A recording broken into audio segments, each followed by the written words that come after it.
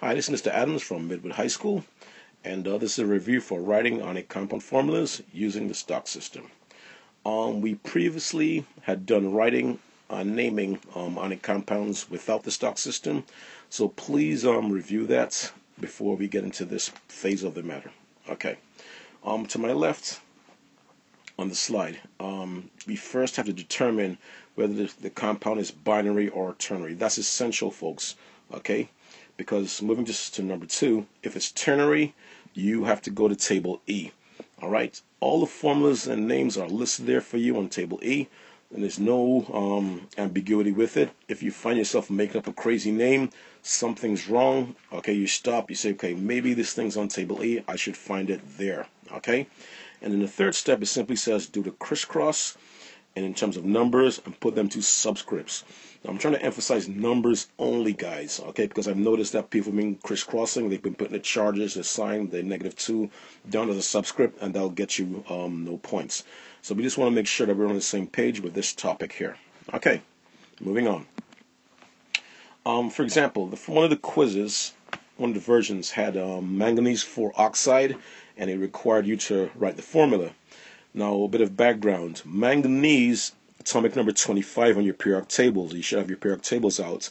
Okay, atomic number 25 has multiple oxidation states. Okay, and if something has multiple oxidation states, you have to tell the person which particular oxidation state it's in. All right, and that's why we use the Roman numerals. Now, I noticed in terms of Roman numerals that some folks weren't quite sure which one was which. I saw I as being 1, I seen II as being 2, III being 3, and I also saw III as being 4, which is, incorrect. So we need to memorize these guys that are in the bottom left corner here. Make sure we know at least 1 through 10, so we don't run into any problems there. Now, as a comparison, something like calcium, guys, which is atomic number 20, if you look at it, it only has one oxidation number, which is +2. It has 2 valence electrons, okay? And when it loses those 2 valence electrons, okay, its configuration now becomes that of argon, okay? We all know argon is a, yes, noble gas, and we also know that noble gases are very, very stable, okay? All right, and one more thing before we do this example, guys, is that you had to use table S with your periodic table.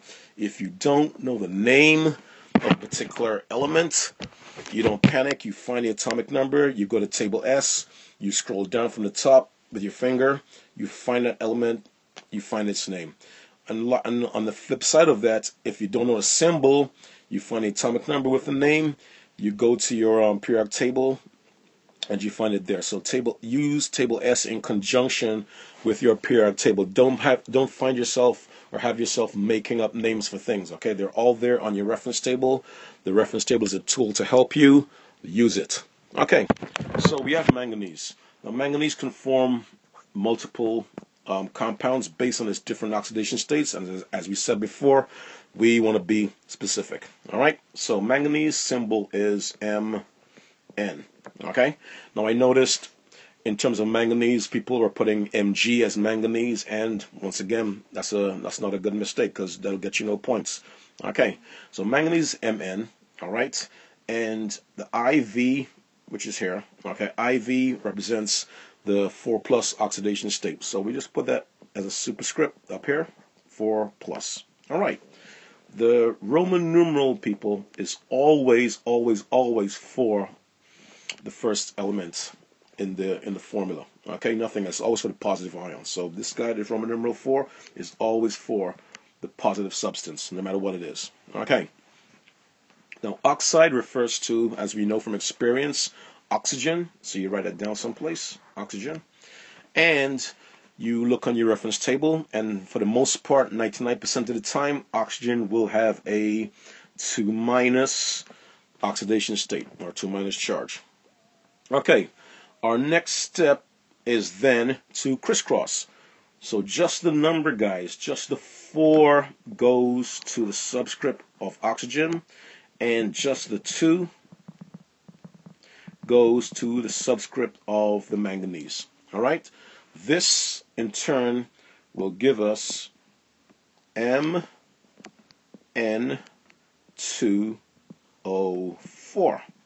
Okay, so we're basically almost done. Now we ask ourselves a simple question. Are we allowed to reduce this? Okay, and the answer so happens to be yes, because we have Mn, a monoatomic ion, combining with O, another monoatomic ion. So this is a binary compound here. Okay, so we can reduce the 2 and the 4 and simply get MnO2 as our final answer, and you're done.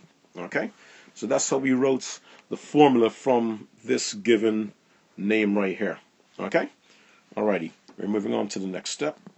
Okay, where we have another compound, nickel 3 carbonate. Okay, now guys, anytime you have anything ending in 8 or ite, please automatically go to table E. Okay, don't surmise, don't think about it, don't just go to table E. It's ending in 8 or ite. You'll find it on table E. Okay, and also another word of warning, use table E carefully. Okay, because there's some guys like here, okay, they look very similar. There's just one difference in terms of the oxygens, in terms of each other. You want to be careful that you select the right one. So when you choose your polyatomic ion, choose it with care. You want to get the right amount of elements, the right subscripts, and the right name.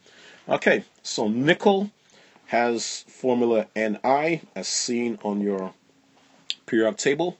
The 3, once again, represents what? Okay, yes, the oxidation state of the nickel that it's in. Okay, which is 3 plus. Now, carbon 8 ending. Okay, you look on your table E. Okay, carbonate just so happens to be over here. All right, so CO3 2 minus.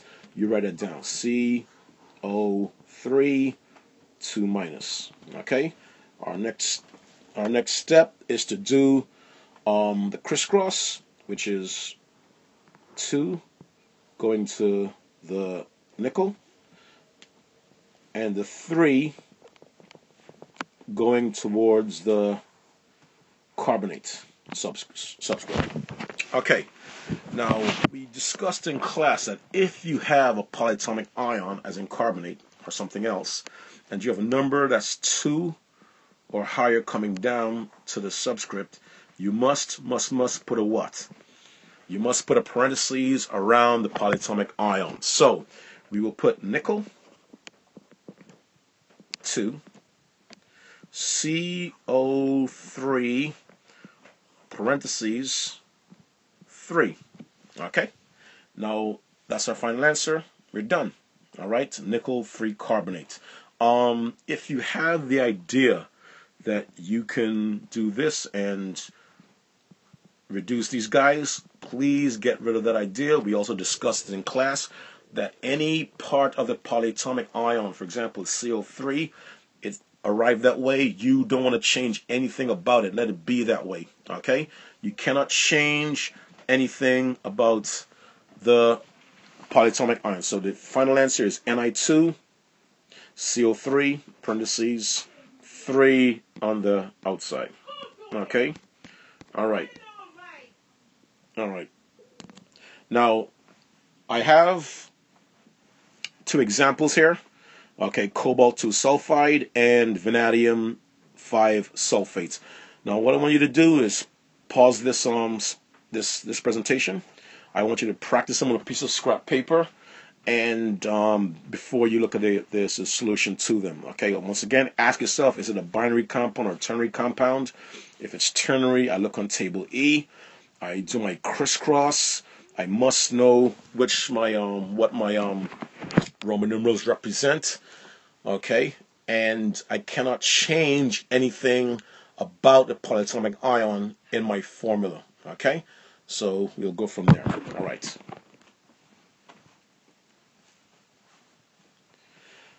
Okay, cobalt is CO.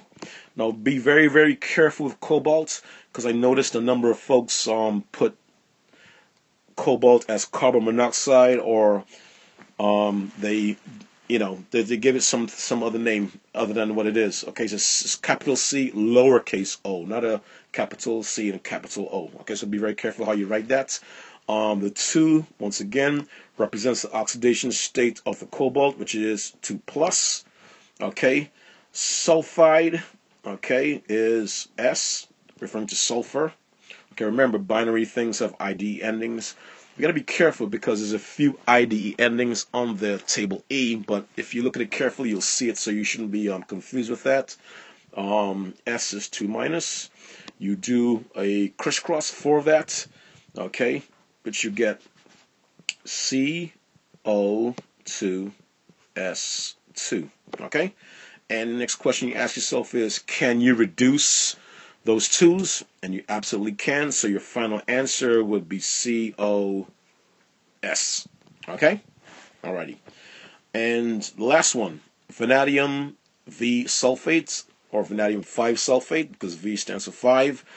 Vanadium just so happens to have the chemical symbol V. Okay, so you put a +5 up here, okay, to represent that, because remember again, the Roman numeral always represents the oxidation state of the positive ion that's in front. Sulfate, ending in 8, you look on table E, you'll see that it's SO4 2 minus. You do your crisscross, and your final answer should be V2, because the 2 from here goes here. Alrighty, and this 5 goes to the subscript over here.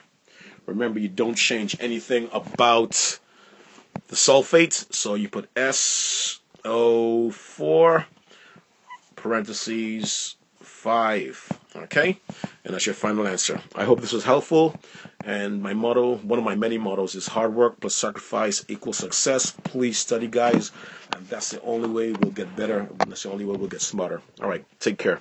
I'll have more videos to come.